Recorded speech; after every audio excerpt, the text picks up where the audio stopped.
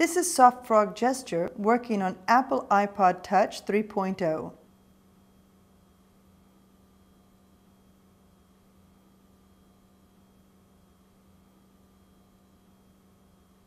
And we're developing SoftFrog as both multi-touch and single-touch for those of you with big thumbs. Available for beta testing in September.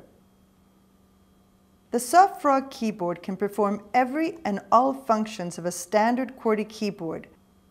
What makes this work is FrogPad's multi-touch patents. The user can define the size and the location of the SoftFrog keyboard on the display.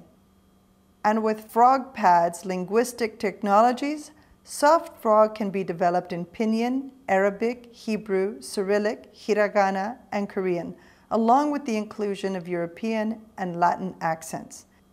SoftFrog is the first and only proven multi-touch user interface. SoftFrog is a product of FrogPad, a company which has been shipping one-handed mobile keyboards since 2003. FrogPad's multi-touch patents have been applied to this hardware for 9 years, and this cannot be disputed.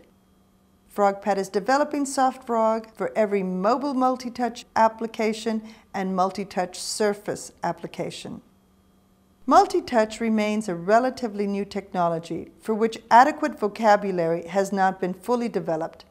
Consequently, functionality is the more critical determinant. Many are saying their patent is different from FrogPad's. The key question is, how can any party enter data on any multi-touch application without using the FrogPad patented algorithm? Our position is, a difference that makes no difference is no different.